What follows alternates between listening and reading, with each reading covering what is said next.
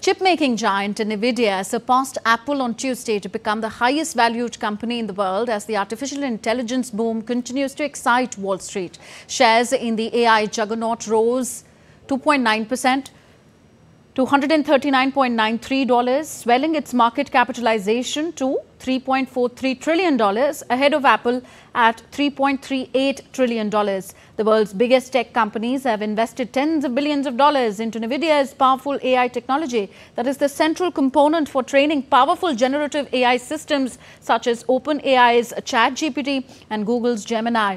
Nvidia on Friday will join the Dow Jones Industrial Average.